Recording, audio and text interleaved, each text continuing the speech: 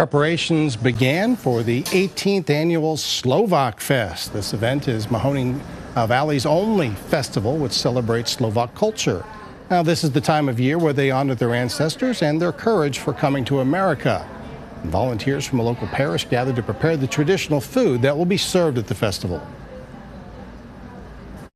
For many, many years, the Slovak people in the Mahoning Valley have contributed very well and generously to the well-being of the valley through their work and through their efforts in education and other areas.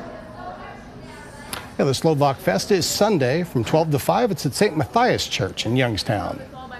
Hi everyone, I'm Lindsay Watson. Thanks for watching the WKBN 27 First News YouTube channel. If you want more video news, subscribe to our channel. And don't forget to download the WKBN 27 First News app for breaking news alerts.